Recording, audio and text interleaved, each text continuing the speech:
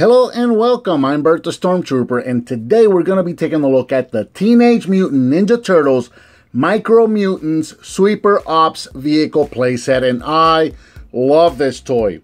Originally released in 2017, it is available in retail right now as of the time of this recording, and it retails for approximately $40. However, being that it's the holiday season, some of these are starting to show up at discount stores.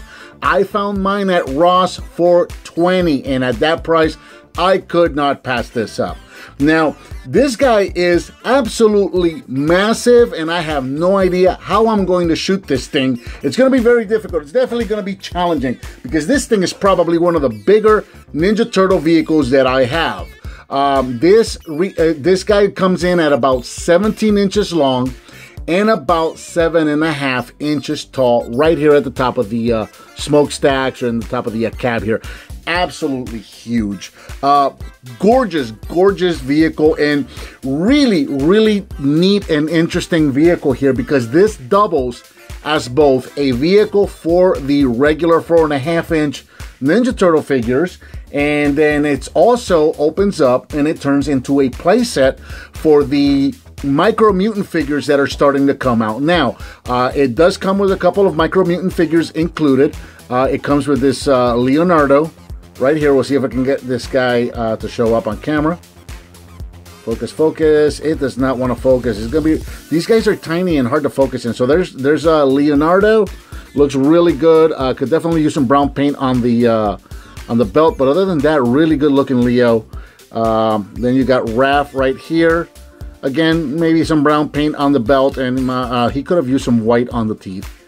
And then he also comes with this Shredder figure, which looks absolutely stunning. So let me back this guy away just a little bit so that we can bring in the box. I want to show you guys what the box looks like. I always enjoy the boxes for these vehicles just because of the crazy things that they put in there. So here you have the front of the box, and there's a little window here on the top that shows you the 3 figures that come included. 3 micro figures included. Compatible with the 4.5-inch figures. You can see Leonardo right there driving the vehicle. Includes the Super Ops vehicle playset, 3 micro figures, additional vehicle and figures sold separately. And then it shows you all these micro figures being swept up over here. And then on the side, it shows you how the vehicle opens up and transforms to become a playset. Going around the sides, it just kind of shows you some of the features that we're also going to see in the back. Let's see, on this side, it shows you how the sweeper feature works, and we're going to look at that. And then some cross cells on the bottom showing you some of the other Micro Mutant sets that are available. They're really starting to push all these micro sets now, so history is repeating itself. I remember with the original Ninja Turtle line back in the 80s and 90s, once those started to die down, they all the micro figures started coming out, and they really kind of started pushing that. For the bigger figures, you started getting a lot of crossovers, and we're starting to see a lot of the same repeating itself now, which is kind of cool to see it happening again. So here along the back, we see again the figure or the picture of the vehicle itself, showing how it is compatible with the figures. It shows you how the sweeping feature works, and then it shows you a picture of the vehicle opened up again in playset mode, and then this is where all the features start coming in. So operations lookout right here on the top, which is nothing more than just a place to stand figures. It doesn't really do anything else. Overhead walkout, you've got a sewer jail lid, which is really cool how that works. The sewer jail itself, and then you've got a command platform, which you really kind of have one on each side, so that's cool. And then again, the getaway ramp, which is really cool. So let's bring the vehicle back into frame, and it's really neat how this works to sweep up the figures. And I'm kind of at a loss here. I don't really know what order I want to show this in, because I want to show off the sweeper and how that works, and then when we get finished here, I want to sweep them up and kind of do a demonstration of that. You know what? First, let's look at all these little pegs. This guy is littered with all these little pegs on the roof here, and then if you open up the cab, there's little pegs all over the place here too. So if you don't have any of the bigger figures to play with, you can still peg these little figures. They have little holes on the bottom of the feet, and you can peg them all over the place. So you can just little of this guy with little minifigures everywhere. And we'll just put those guys there. So you can kind of pretend that the little mini mutants there are operating the vehicle. And then you can have Shredder up here and maybe some other bad guys. Let's see. I went ahead and picked up a couple more of these just because I love these little minifigures. So we'll put Rocksteady up here. See if he wants to peg. That's the first time I've had a problem pegging any of these guys. And there you go. So there's Rocksteady and there's the Shredder. And for good measure, why don't we go ahead and put Bebop up there as well. So there you go. So you can have little figures all over the place. And they actually hold rather well. Well, Bebop and Rocksteady are not, but you can see Shredder's holding rather well. And what I've been doing is I've been putting Leonardo here in the driver's seat. And then I've been putting this little mini Leo up here to just kind of keep him company, kind of like he's driving with a little figure of himself.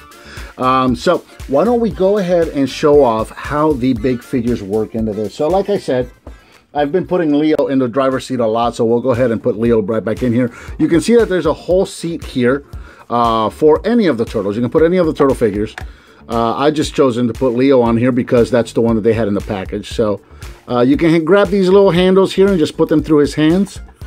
And that's it. And now Leo is in the driver's seat and controlling the sweeper. There you go, just like that. And then you can just close it up and away he goes. Leo's ready to drive this guy off. Now, there aren't exactly any more places for anybody to go into or sit or anything like that. You have to get a little creative. I do want to show, let's start over here on this side. And so here's what I like to do. This is the way that I like to set them up. They show you in the package that you can hang some of the figures here on the back. And you do have a sticker there saying, caution, no step.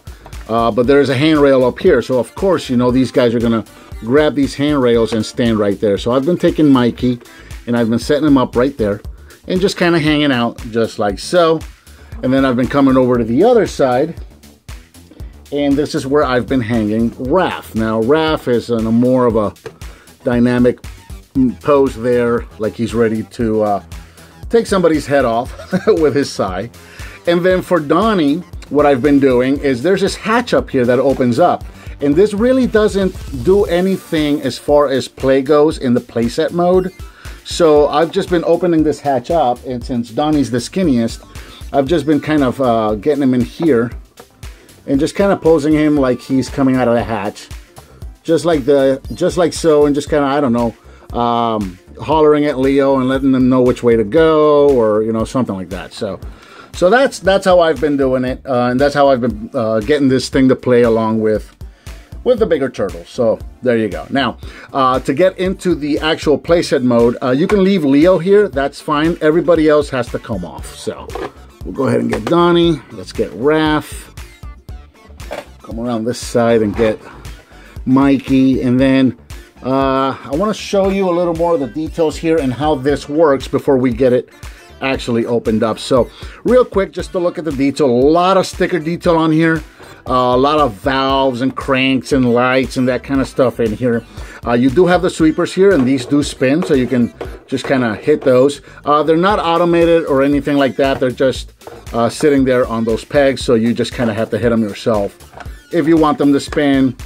Danger, keep out. A lot of warning markings here along the back, and a little couple more of these caution and no step stickers and whatnot on this side here. Now, I really love how they've kept with the theme of the yellow and green truck, and the whole back of the sweeper has that turtle shell detail. Love that. Absolutely looks incredible. So one last thing before we get into the actual playset mode, this does have the actual sweeper function. So what I'll do is, let's see, it picks up the little figures. It also picks up these little cars. So I can just go ahead and put that there, and I'll just roll over it just like that. And then when I come back, you'll see that the car is gone, just like that. So let me open this up and kind of show you how this works. So if you open this, bring this down, you can see the car sitting right back here. And what I'm going to do is I'm going to remove this lid here. This comes off of the vehicle. When you first open it, you actually have to assemble it and put stickers inside and all of that. So now you can see inside here is this conveyor conveyor belt right there. So as the vehicle is rolling, these brushes are sweeping along, and it'll just pick up any of these cars or even the little figures. Now, just like the package shows, sometimes the little figures do get stuck in here in between the bristles, and it is meant to do that. But if you keep rolling the vehicle, eventually they will come off those bristles and land right here. There's a scoop. You can see the little bristles right here hitting that scoop, and then they'll push up into the conveyor belt. So we'll come over to the other side, and you can see the conveyor belt right there. So as this is rolling forward, you can see the conveyor belt rolling backwards. So this is rubber, and it's a good grippy, sticky rubber, and it's got these teeth right here. So as it's rolling, it's just pulling everything in, and then it'll just scoop it right in here. And then this is actually a bit of a, like, I guess a downhill. This is actually angled downwards. So whatever gets here, as soon as it gets here, it's just gonna kind of fall in there. And normally you would have that closed, you would have the lid. So everything that you're picking up is actually getting stored in this little area here, which is our sewer lid jail cell. So that's pretty much the gist of how that works, which is really, really genius, and I really love how that works. Now, let's go ahead and get this lid put back into place. And you've already seen the first part of the transformation, which is there's a little release button right here. You press that button, you open these shell halves up, and then this lid back here just kind of comes down. Now, once you get to this point, this is going to be hard to shoot. I'm going to have to, you know what, let me move the angle because this guy's going to get a little big. All right, so we backed up a little bit there. Now, once you have the shells halves opened up, you can take this ramp here and just pull up on this, and this is in 3 pieces, and just straighten that out, and that's going to come all the way down just like so. There are 3 ramps here at the top that are going to swing out, and actually you're going to start with the one here in the front. This is going to swing up, and there's a little tab here that's going to tab into the slot right there. Just tab that right in there, and then these 2 ramps are going to do the same. There's a little tab, and if you look at the sides, there's a little slot right here for these to tab into. So that's just going to tab into each half, and there you have your playset all ready to go. Now, let's come in closer to look at some of these details. So you can see right here on the inside of the shell, you have a lot of little platforms, all kinds of space where you can just kind of stand your little figures at and make your battles right here. I have a hard time standing these little Micro Mutants. This is my first experience with the Micro Mutants, and I quite haven't gotten used to them yet. So I have trouble standing them up and posting them. But there you go. You can put little, you know, these little figures all over the place and just kind of make your own little battle scenes. There you go, just like that. And then you've got your little bridge.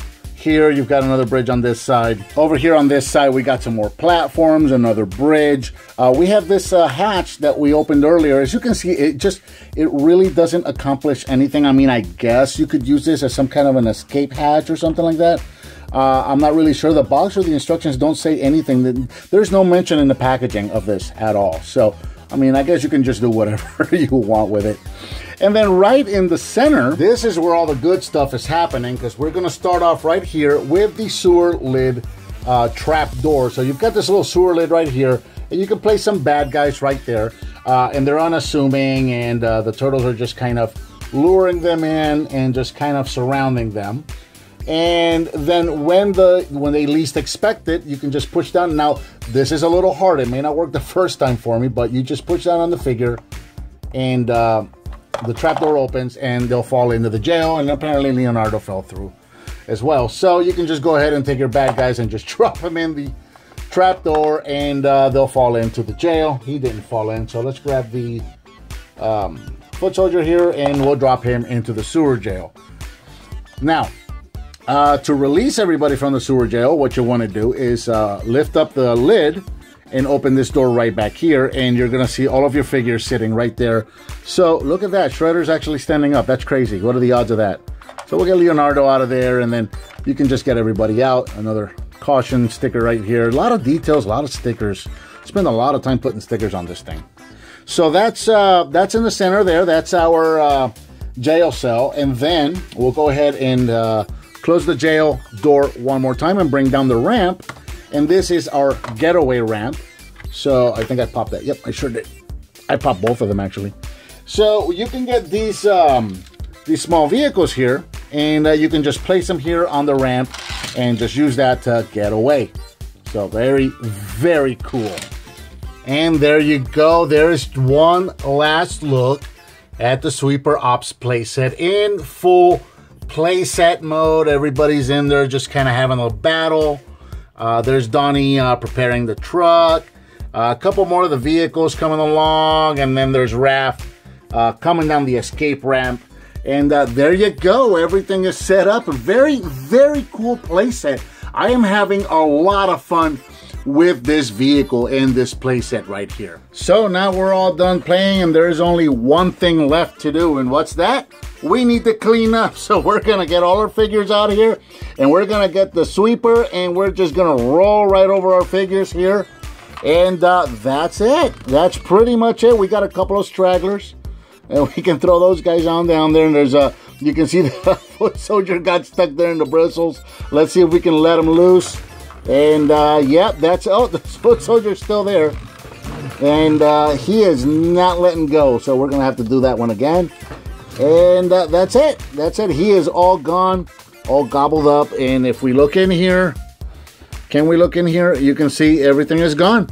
Everything got swept right up. So there you have it. One last look at the Teenage Mutant Ninja Turtles Micro Mutants Sweeper Ops vehicle playset. I am having so much fun with this vehicle, and because it just works as both as the vehicle and a playset, and it's my first experience with the micro figures, and I'm just having a lot of fun with this thing. The only thing I don't know what I'm going to do is I don't know where I'm gonna put it because it's so big. I gotta figure out where it's gonna go. But I think that about does it for the Sweeper Ops vehicle set. What did you think of this figure? Or what did you think of this vehicle? And what would you like to see me review next? Let me know by leaving me a comment, give me some thumbs up, subscribe and share with your friends if you like what you see, and I'll talk to you next time.